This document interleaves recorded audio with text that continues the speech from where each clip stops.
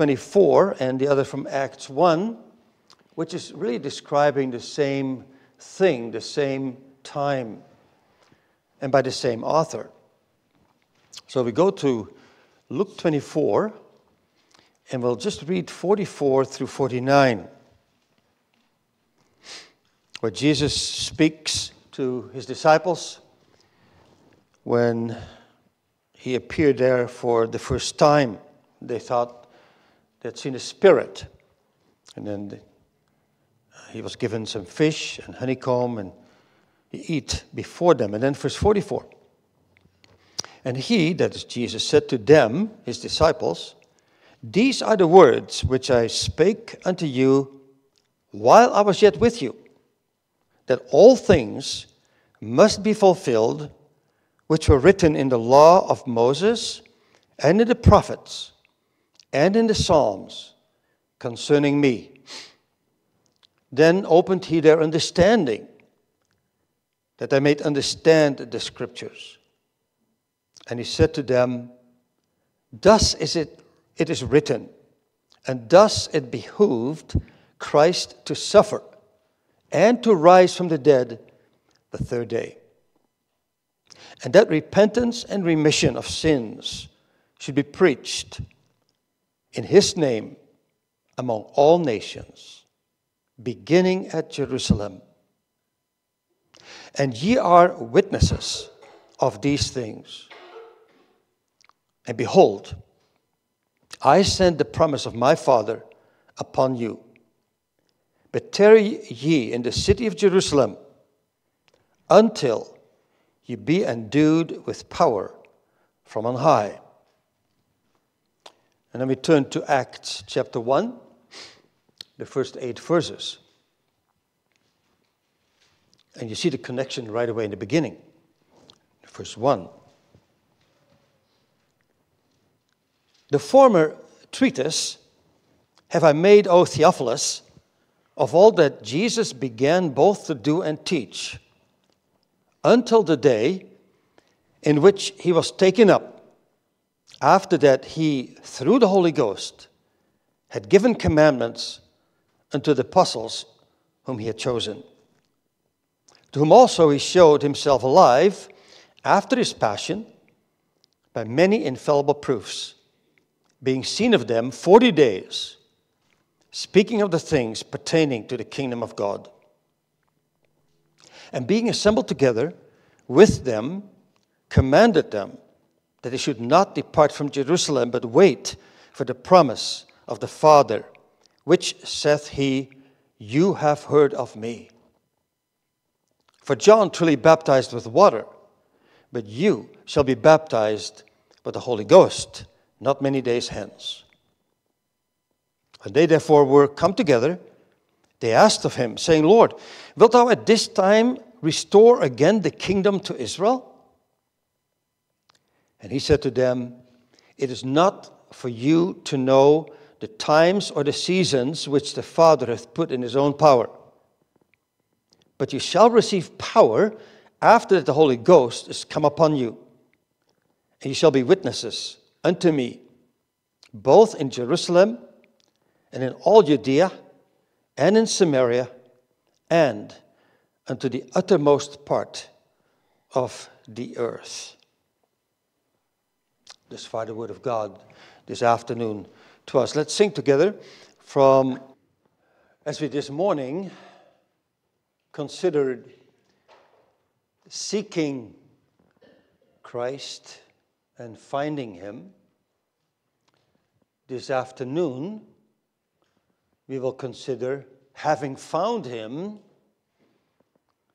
having found Christ, be witnesses of Christ. Those two phrases you found as we read Luke 24 and Acts 1. Verse 8 particularly, I want to read that again, Acts 1 verse 8.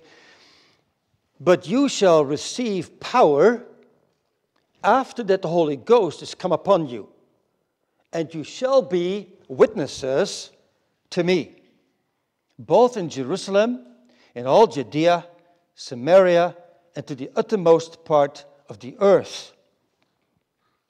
Here we read, you shall be witnesses. In Luke 24, I don't know if you noticed that, but he said, you are my witnesses. In other words, I called you to be witnesses. I made you a witness then to be. So that's our theme, be witnesses of Christ. We want to consider first his promise, then his power, and then his people. First his promise. And the first part of that I would like to emphasize that is based on historical facts. Many people consider what we read in the Old and the New Testament myths or whatever fables, but we find repeatedly debunked throughout Scripture. It's based on historical facts. This book is called The Acts of the Apostles. I remember thinking about that. Maybe we should call it the Acts of God or the Acts of the Holy Spirit. And that is true. It is not just human history. It is God's story. His story. Another way of reading the word history. It's his story. And yet, even though it is God who works it all from the beginning to the end, he does it by means of witnesses. In the Old Testament, prophets. In the New Testament, apostles. And all those who became believers. They were scattered around abroad to bring the word of God to the ends of the earth. It's the Almighty God who saves through Jesus Christ. And that's how it begins. The former treatise have I made, O Theophilus, of all that Jesus began both to do and to teach. Began to do and to teach. And it says the former treatise, account, or history. But really the word there in the original is logon. It's the same as logos. So the former word have I made, written. Luke is writing here, Theophilus, I wrote to you already the gospel. Now I write to you what follows the gospel. The gospel according to Luke. It's historical facts. If you go back to Luke 1 a moment, and you'll see there in Luke 1 what he writes to the same person, to Theophilus. He says in verses 1 through 4 of Luke 1, for as much as many have taken in hand to set forth in order a declaration of those things which are most surely believed among us. Note how emphatic he writes. Even as they delivered them to us, which from the beginning were eyewitnesses and ministers of the word. It seemed good to me also, having had perfect understanding of all things from the very first, to write unto thee in order, most excellent Theophilus, that thou mightest know the certainty of those things wherein thou hast been instructed. So it's not a myth. It's not a fable. It's historical fact. It's confirmed to people from outside the Bible writers, secular writers in those days, Jewish writers, Gentile writers. And here is this Theophilus. We don't know for sure who that man is. It's called here in Acts most excellent Theophilus. Likely a Roman official had this honorable name, and it literally means friend of God or loved by God. A Roman official who, maybe just like that centurion in Acts 10, came to faith as a Gentile in the Messiah who had come to Israel. You already see, slowly but surely, more and more people from the outside come in. The gospel expanded. Someone even wrote that Theophilus may have been a patient of Luke. Luke was a physician, a medical doctor. Paul writes that in Colossians 4:14 when he says, "Look, the beloved physician greets you." Luke and Paul knew each other.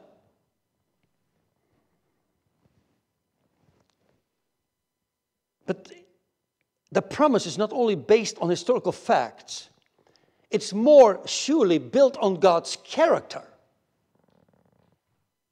What he promised in the Old Testament, he fulfilled in the New. And as faithful as he was in that, so he will be in what's coming. God's character, I am that I am. I do not change. All that Jesus began to do and to teach, all that Jesus began, he continues. God and his Son will not cease to do what they have started. He will perfect that which he had begun. Jesus began to do it. Jesus is the same as Joshua. Yahweh saves. Joseph was told to call his name Jesus, for he shall save his people from their sins.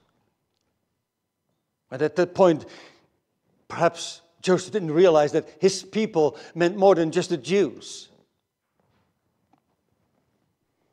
It took a while for them to realize and to accept that.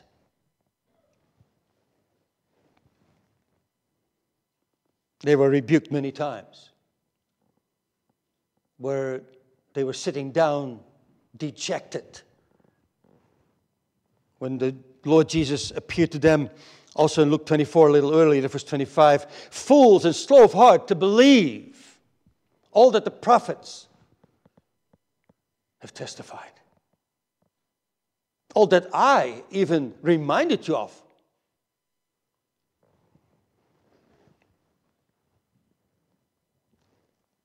In Acts 1, verse 3, that he showed himself with many infallible proofs. Infallible means it cannot fail. It won't end. And they knew that they could have known and they should have known what the Messiah's coming was all about. They had the Old Testament. They had the Lord Jesus repeatedly quoting from the Old Testament and teaching them. And still, they didn't seem to grasp it. Back to the Word of God. If there's any theme that keeps coming back, it's back to the Word of God. What he says. That's true. Acts 1 verse 4, wait for the promise of the Father. Wait for the promise of the Father. In Luke 24:44, all things written in the law, the prophets, and the Psalms concerning me. All things written. The law, the Psalms, and the prophets. That's pretty much the whole Old Testament. Concerning me, he says. The scripture was not only about do's and don'ts and about Israel, but it was about the Lord Jesus, the Messiah to come. The Christ, the Anointed One. You are witnesses of these things. These things that I taught you, these things that were already prophesied in the Old Testament, to be shared with the world.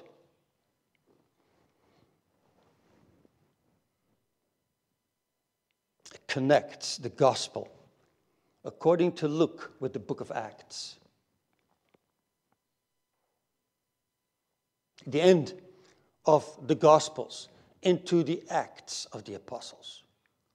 It's a third aspect of this promise, not only based on historical facts and built on God's character, but also in the book of Acts, bridges the gap.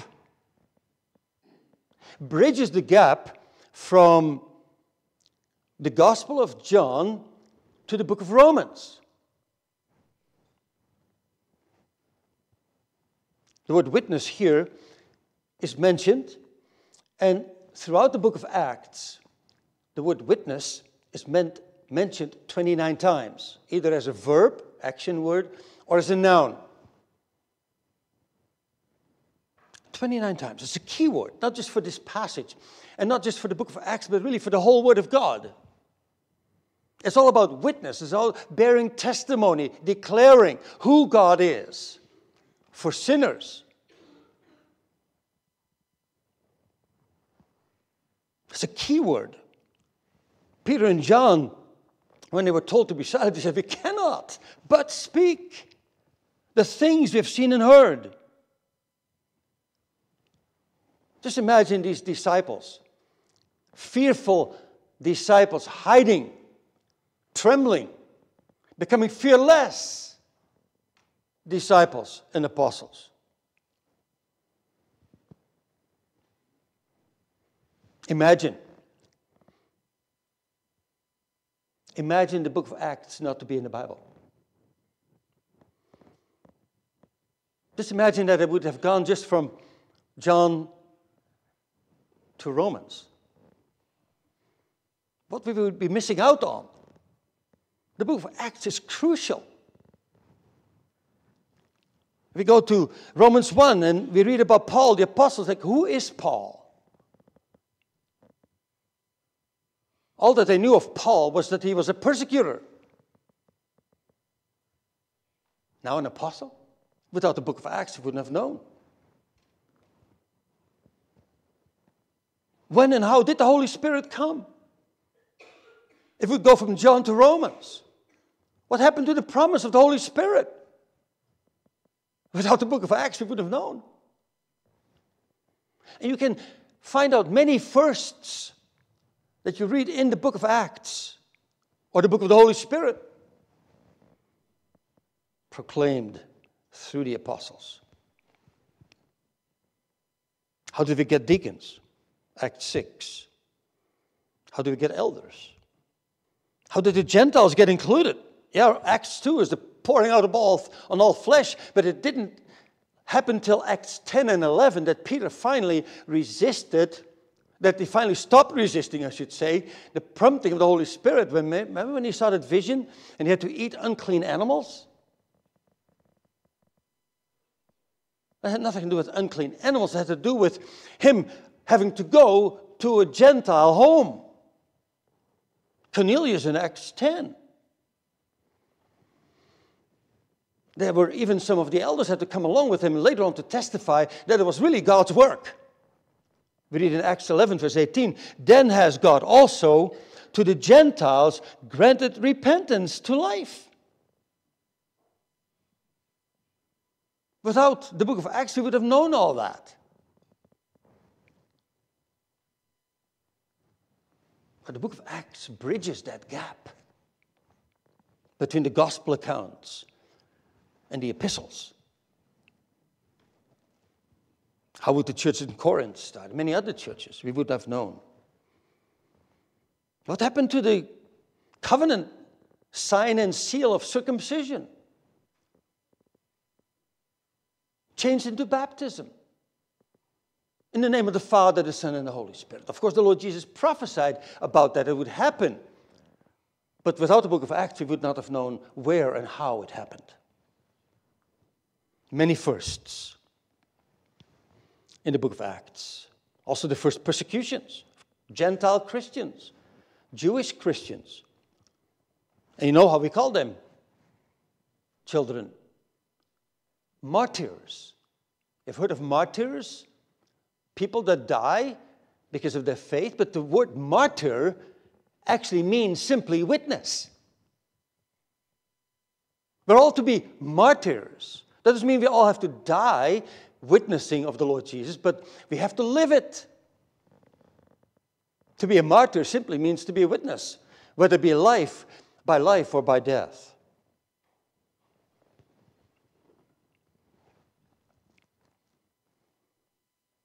So we see we're called to be witnesses of Christ. First we see his promise. Now we would like to see his power. His power. So the Lord not only promised that we would not only be witnesses, but be enabled to be witnesses, but also his power. He both promised and provided the power the power of the Holy Spirit. That's the first aspect that I want to think about, this power here, because the disciples had not yet at this moment received it. When we read in Acts 1, Jesus promised that the Holy Spirit would come. And we read that they started to pray together for the Holy Spirit to come. So, as it were, they were praying by the Spirit for the Spirit. They were persuaded by the working of the Holy Spirit through Jesus' words to prayerfully expect it. They were not just sitting idly by. We read in verse 14, we didn't read it now, but 14, these all continued with one accord in prayer and supplication before the Spirit was poured out. They were already, through the prompting of the Spirit, praying for the Spirit. I find that such a beautiful picture. When we are praying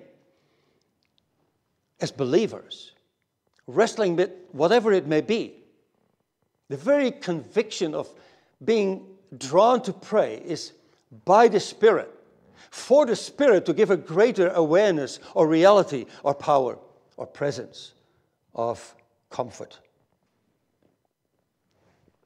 Convicted in order to be comforted and converted. By the Spirit, for the Spirit. So it's very clear that the Holy Spirit didn't begin to work at Pentecost. The Holy Spirit was present really from the very beginning of the Old Testament. He was present at creation. Genesis 1:2, we read, the Spirit of God moved upon the waters.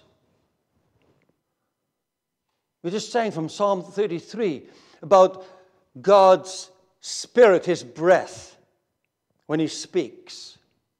Children, when you speak and you hold your hand in front, what do you feel? You feel the breath coming out of your mouth. When we speak, it's our breath. So the word for spirit and breath and wind is often the same word in the Greek, as well as in the Old Testament, in the Hebrew. So the Spirit of God can also be referred as the breath of God, or the wind that Nicodemus, where the wind blows. But in other words, Nicodemus, I'm talking to you. I am the one. And because I'm talking to you, the wind is blowing. The Spirit is moving. Every time when you open the Bible and you read it, children, even you read the Bible to yourself, or when your parents read it to you, it is actually God speaking. And the Spirit blowing to give us life. David knew that he needed the Holy Spirit and that he was saved by the Holy Spirit. When he had sinned against Bathsheba, he writes in Psalm 51, he says, take not thy Holy Spirit from me. Restore unto me the joy of thy salvation. Uphold me with thy free spirit. Clearly, the Old Testament is full of examples that the Holy Spirit was already at work.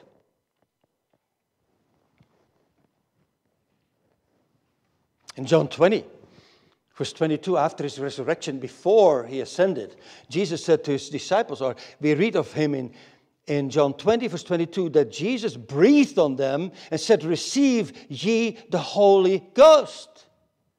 Pre-Pentecost. And we read in verse 2 here, until the day in which he was taken up, after that he, through the Holy Ghost, had given commandments unto the apostles whom he had chosen. So he commanded them through the Holy Ghost to pray for the coming of the Holy Ghost.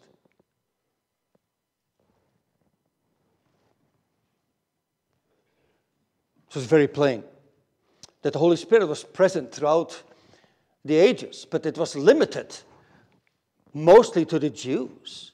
There were some Gentiles brought in, but not many, that we know of anyway, in the Old Testament. So the Holy Spirit was present, yet coming in a more powerful manifestation than he had ever seen before. Present, yet coming. Praying through the Spirit for the Spirit. And so they're still present even today and yet coming. Still working even today. even when the Word of God is being proclaimed right now. So that we too would be commanded, invited, convicted to confess our sin and to confess Christ, to be witnesses of Him to other people. Every time the Word comes, the Holy Spirit strives with us. And the wind is blowing. Nicodemus didn't get it. But undoubtedly afterwards he did. Because he was also present to bury the Lord Jesus when Jesus had died. But of course at Pentecost it was extraordinary. Not that I say that in the Old Testament it wasn't extraordinary, but it was more ordinary in the sense it was limited. At Pentecost, we read that the Spirit was poured out upon all flesh. Upon all flesh. Jesus says in verse 5, baptized. John truly baptized you with water, but you shall be baptized with the Holy Ghost not many days hence. Endued from power, by power from on high. It says in Luke 4:24, where we read, behold, I sent the promise of my Father upon you, but tarry ye. Wait means tarry ye in the city of Jerusalem till you be endued, covered, filled, clothed with power from on high. Wait for the promise of the Father, which you have heard of me. Endued or covered or filled or overcome with power from on high, clothed, covered, baptized with the Holy Spirit. The Lord Jesus makes it very plain, for John truly baptized with water, but you shall be baptized with the Holy Ghost not many days hence. So if you want to talk about being immersed, it's not water. It's with the Holy Spirit. It's with the Holy Spirit. To be immersed in the Spirit, however, we must be immersed in the Word. God does it sovereignly, powerfully. Yet we at the same time are commanded and invited and privileged to make use of the means. The inspired, God-breathed Word. We sometimes tend to separate the Word from the Spirit. And they're distinct, but they're not separate.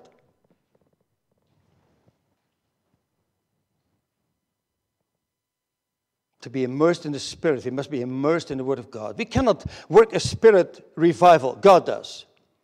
But He does that by means of us using His Word for ourselves as well as for others. Old Testament prophets, New Testament apostles, every believer. The Holy Spirit dwells in every believer as the very same Spirit who pricks the heart and who also fills the heart. You shall receive the gift of the Holy Ghost. And He promises that very clearly, to never, ever leave us. Even though it may sometimes feel like that. But He says, I will take my abode in you and I will never leave you. Never, no, never leave you. The gift of the Holy Spirit. So we talk about this power by the Spirit, for the Spirit, from indwelling to filling. So when we become a believer, the Spirit begins to dwell in us. But the more we are in the Word, the Spirit-breathed Word, the more it will fill us to overflowing. How can we possibly have a vase that we fill with water halfway and wait till it overflows? It only will overflow if we keep filling it.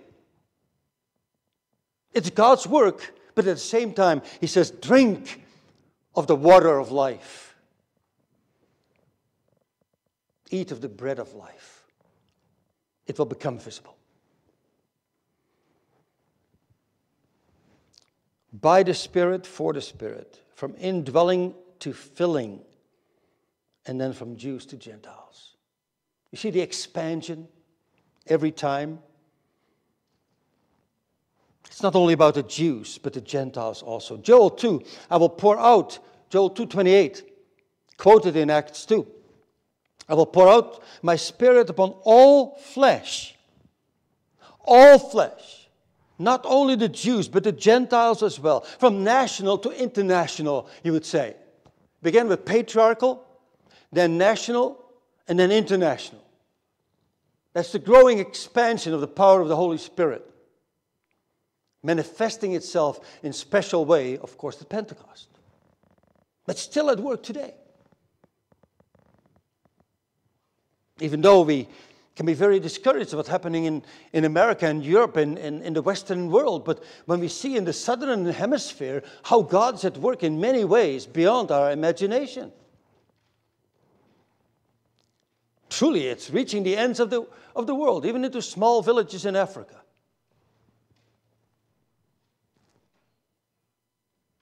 From Jews to Gentiles, on all flesh, to the uttermost part of the earth, to the very ends.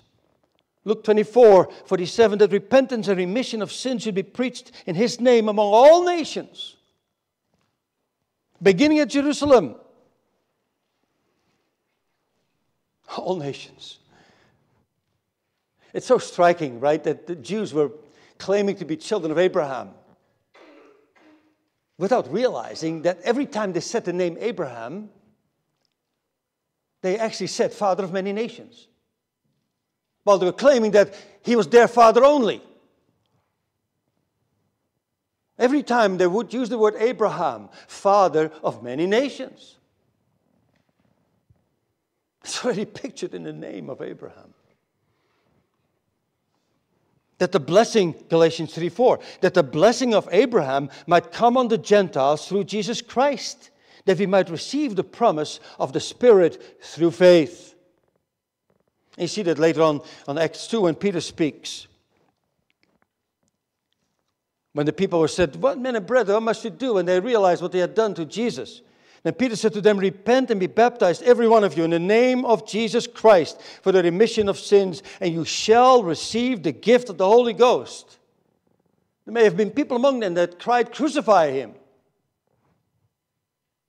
And then he goes on to say, verse 39, "For because the promise is to you and to your children, and to all that are far off, even as many as the Lord our God shall call."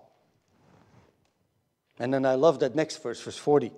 I would never dare say that if it wouldn't be in the Bible. It says, "And with many other words did he testify and exhort, saying, Save yourselves from this untoward generation." Well, it doesn't sound reformed, save yourselves. That's why I said, I wouldn't say it if it wouldn't be in the Bible.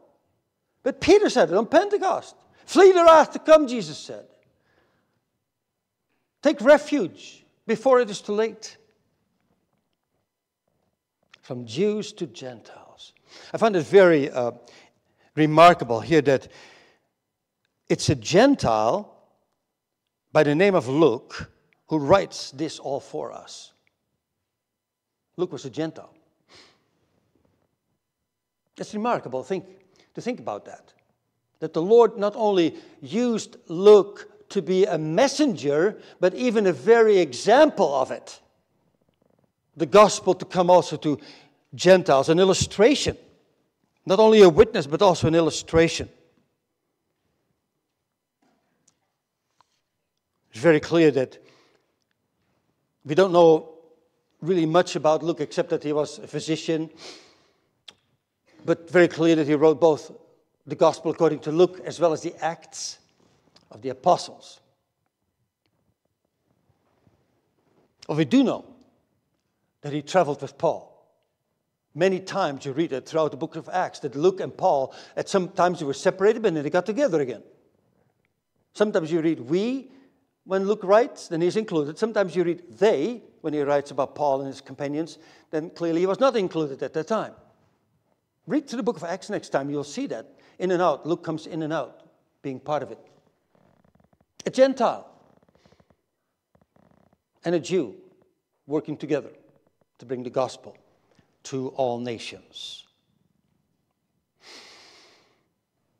It's a beautiful thing that, and I didn't really realize it. I suppose I may have known it at some point, but if you look at all the pages of the New Testament, then Luke is actually the one that wrote the most pages.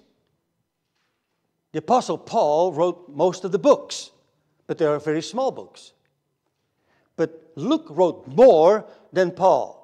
Luke wrote more than John. Even if you would include in John's writings his gospel, his letters, and the book of Revelation, Luke wrote more. Even if you would include in all Paul's writings, even if you would include Hebrews, which is debatable, we don't know for sure, but many believe that Paul wrote that too. Even then, Luke wrote more. It's a Gentile who wrote to the world, to us today.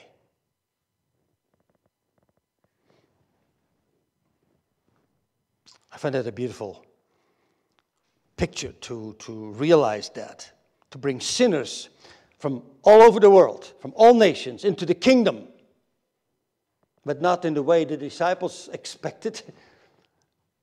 It took a while for them to grasp it. Peter was reluctant to go. The Christians were reluctant to go. It wasn't until persecution started that they were scattered abroad to preach the gospel, to be evangelizers, to be witnesses. Very reluctant to go. Do you recognize some of that? To speak to others about the Lord.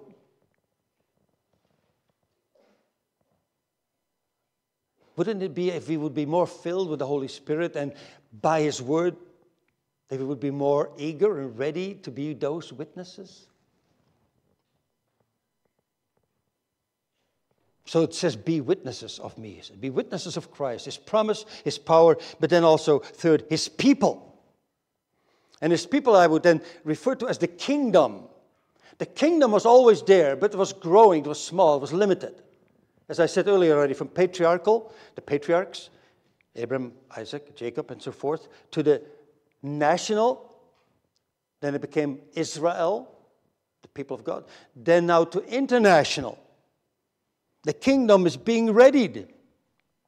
Jesus told His disciples in verse 4, wait for the promise of the Father to be baptized with the Holy Ghost.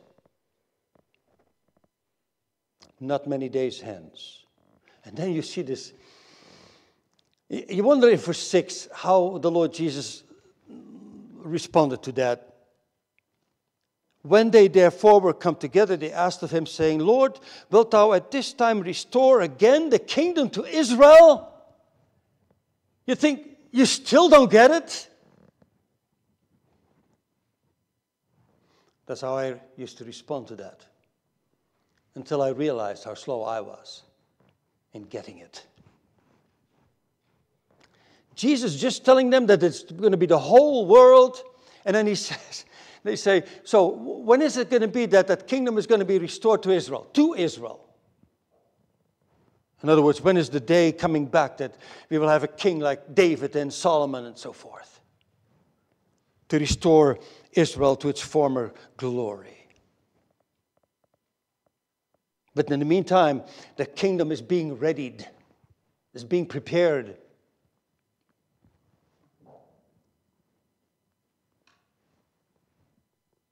Lord, when will we be able to get rid of those Romans? Calvin actually says something about this, verse 6. He says, Jesus cured their morbid curiosity by recalling them to present duty. You see that even today happening. People are making all kinds of speculations about the end times. What's going to happen? They read this and this earthquake and then the solar eclipse and you name it, all these things happening, and some people making all kinds of predictions. Well, you have to be aware of what's happening, but at the same time, our major duty is not to predict the future, but to be witnesses of a present Savior. This the day the Lord has made, the day of His salvation. The kingdom is being readied. You see how Jesus gently responds. It is almost picture the Lord Jesus before he says that, sighs. We don't read that, but I can almost imagine that the Lord Jesus, but he's so patient, so kind. He says, it's not for you to know the times or the seasons which the Father has put in his own power. But you shall receive power after the Holy Ghost has come upon you. You shall be witnesses of me. So he's calling them from thinking about all these things to their current and present duty to be witnesses. Don't get yourself too wound up in all kinds of predictions. Focus on the simplicity of the gospel. Be witnesses of me, Jesus says. He says it's not for you to know the times. The word there is chronology in the original, the order of things, or the seasons. The word seasons is more about duration, continuation, which the Father has put in his own power. The word there is authority. It's the Father's right to determine that. Because then you read on, but you shall receive power after the Holy Ghost has come upon you. There the word power in English looks like the same. In the end of verse 7 rather, it says the Father put in his own power, in his own right, his authority. But you shall receive power, and that's a different word, that's might. The word dynamis, where we have the word dynamite from. So it's the Father's right, and he will give you the Holy Spirit to be powerful instruments in his hands. You don't need to worry about the future. Today, I call you to be my witnesses. And that same word comes to us today. Witnesses. As Zechariah 4, verse 6, not by might, nor by power, force there, but by my Spirit, saith the Lord. In other words, we like to fight, we like to be warriors, but the Lord says, be my witnesses. Don't use a steel sword, but the word, the sword of the Spirit, which is the word of God. Ephesians 6. The armor of God has only one offensive aspect, and that's the sword of the Spirit, which is the word of God. That's the power. Not by force, not by might, but by my Spirit, saith the Lord. By proclaiming the gospel in all simplicity. Children, young people, all the ones. To somebody at school, to somebody at work, in your neighborhood. You talk to a friend about it. Very simple. Do you do it? Are you willing to do it? Are you looking forward for opportunities to do it? You don't have to be a big light, just a little light in a dark place goes a long way. If you would have no light, it'd be in the middle of the night, clouds, and these lights fall out. If I would put one candle here, you would all be able to see me. Just a little light in a dark place goes a long way. A grain of salt goes a long way. We don't need a whole bunch of salt on our food. You don't put half of the food, whatever it is, and then the other half salt. You just sprinkle a little bit on it. What a picture that is of how we are to be witnesses of Jesus.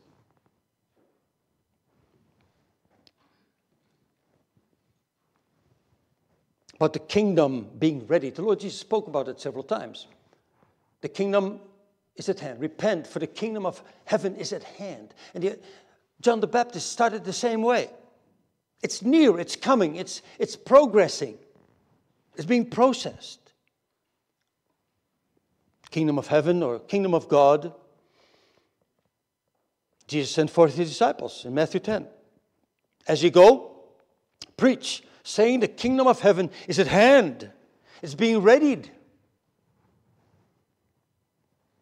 Second part of this, the kingdom and God's people, the people that of all nations that he will draw to himself, is not only the kingdom being readied, but also reformed. obviously, very clearly, very different it's going to be after Pentecost. It was so different, so against the grain of the people as they had been raised, to realize that the gospel was now for the Gentiles as well, upon whom they looked down.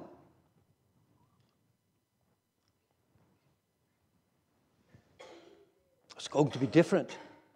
Same promise, same faith, same Savior, same gospel, but not just for the Jews, also for the Gentiles.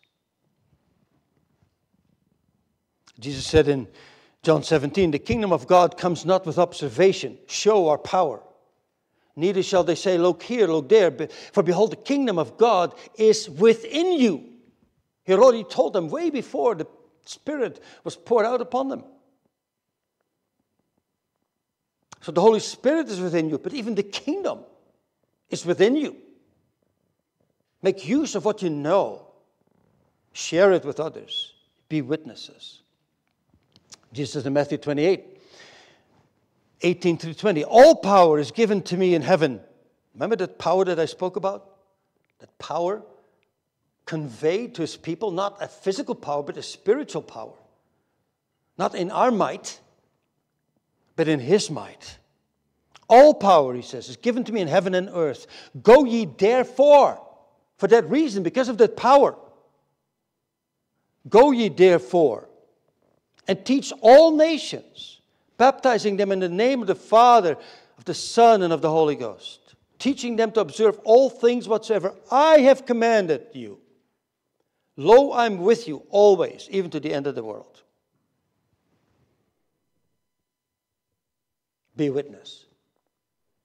Not with the sword of steel, but with the sword of the Spirit, which is the Word of God. So the kingdom about his people, the kingdom readied, the kingdom reformed, not changed essentially, but broadened. And then third, the kingdom realized. Realized. And we find it beautifully described in the book of Acts. I earlier already mentioned something. If the book of Acts would not be there, we would miss a most essential part of the word.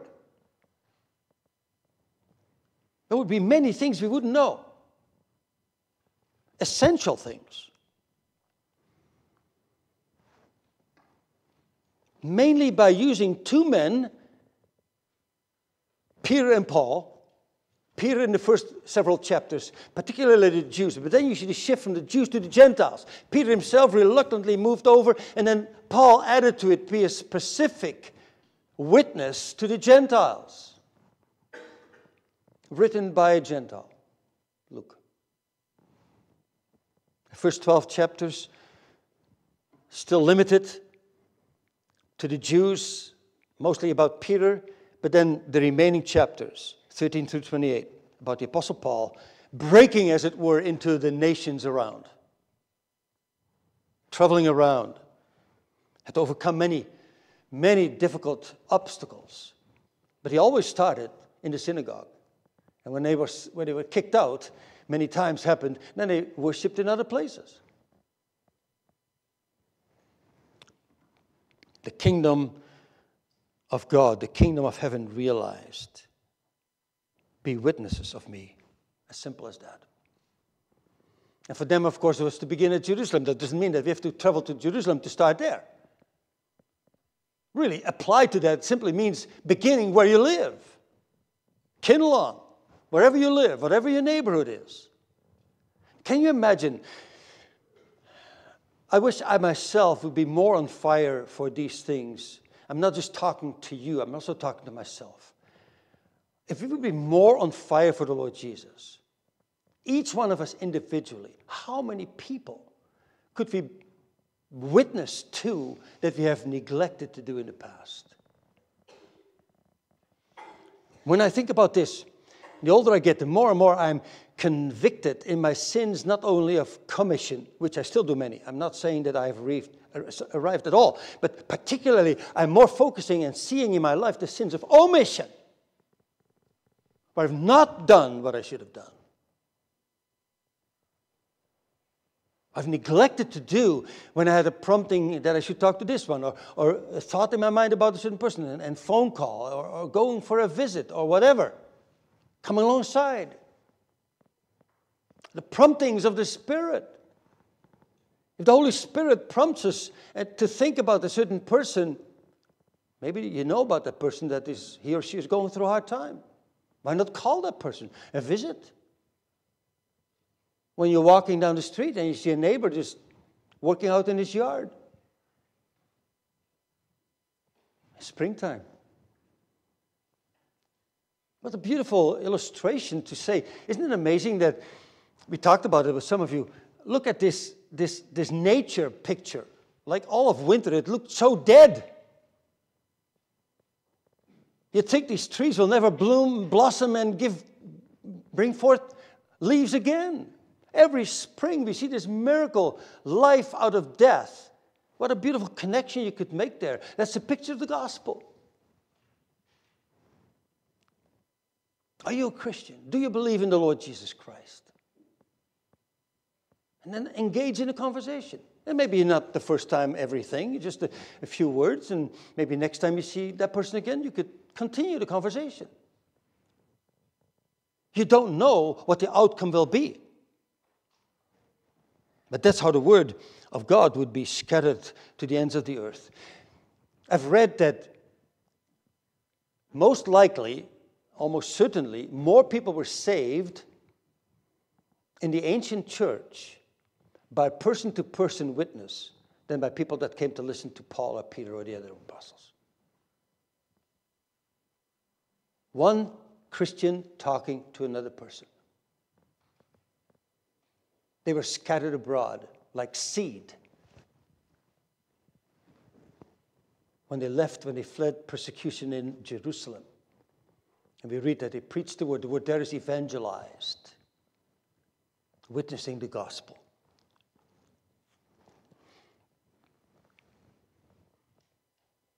So how to apply that to ourselves is what I already mentioned, is seek to be a witness. First, as we heard this morning, seek the risen Christ, serve the risen Christ, and to see him not only in your own life, but in the lives of others as well, by witnessing to them. That's the message of today.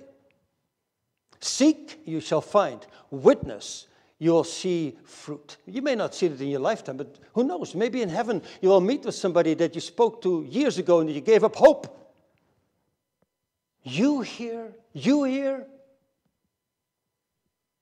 Years later, you may have maybe made one comment and then another comment, and maybe somebody else spoke to that person. And several people gave up on that particular individual. But somebody may have witnessed to that person at a certain time, a certain moment, where all these previous witnesses came together. And the Lord saved another sinner.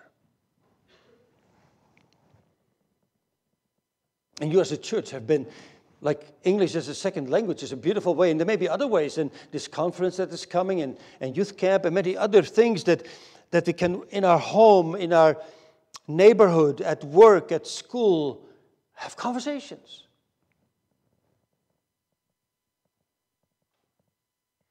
Explain to people why you're a Christian. And what the word Christian really means. Follower of Christ. One who did seek and find the Lord Jesus Christ, and through him forgiveness of sins and peace with God, and eternal life, and hope, and happiness, and joy. Remember in prayer also a seminary where we have a great opportunity as a small denomination to spread the word across the world. Mission trips. In Grand Rapids, there was a youth group that went to Mexico again last week. Just one Christian speaking to another person. We do not know what the outcome will be. And actually, I want to close with that. Just not too long ago, I read a book, Even If None. Pastor Elshout mentioned that to me. I read about this by Ryan Denton, Even If None. It's about evangelizing, a biblical view of evangelizing. It was such a liberation for me that it helped me in many ways. Even if none simply means if nobody responds to your witness, still witness. You see, it's up to us to witness. It's up to God that that witness may bear fruit. Do you realize what a relief that was for me? In preaching, in counseling, in witnessing to people, in being a pastor. I often felt I failed being able to persuade people to come to faith. I don't have to. I have to be faithful in witnessing. The outcome is out of my hands. That's a relief. Makes it a lot simpler. Even if you think you failed that witness, doesn't matter. You'll never do it perfectly anyway. You'll always come short. You think maybe sometimes, I've had it many times, I stumbled through it and I thought, oh boy, it's not good at all. Preaching and witnessing, and the Lord blessed it. And sometimes I thought I was very eloquent and it must have been very well done, and nobody mentioned a thing about it. It's so countercultural, counterintuitive. But that makes it simple and liberating, even if none. That's what the title of the book is. Even if your whole life witness. Remember Isaiah when he was called? Told ahead of time at the very beginning that nobody would listen to him. But he kept going. Isn't that encouraging? So seek him, you shall find him. Seek Christ, the risen Christ. You shall find him. And when you find him and begin to serve him and learn more and more about him, you will also increasingly witness of him. In words and actions. They listen to us, but they also watch us to see how it really relates in our lives. It's my wish for you as a congregation. May the Lord bless it. Amen. Gracious Heavenly Father, we thank thee for this incredible gift that not only we can't save ourselves, but we cannot save others either. But thanks be to thee, Lord, thou hast sent thy Son, thou hast sent thy Holy Spirit, thou hast sent thy word, so that we may be witnesses. All we need to do is prayerfully share what we have learned from thy word and turn people to study, to search thy word. And then step back. Then realize that it is all in thy hands. As thou hast moved us to witness, whether people will respond to it with faith or not, it is not our responsibility. It is thine. And thou hast promised that thou wilt do with thy word more than we can imagine. Because this word, this gospel, was spread by some uneducated disciples who became apostles. And within a very short period of time, it spread across the world of that time. And it is still spreading even today. And we thank thee for that. We pray this in Jesus' name. Amen.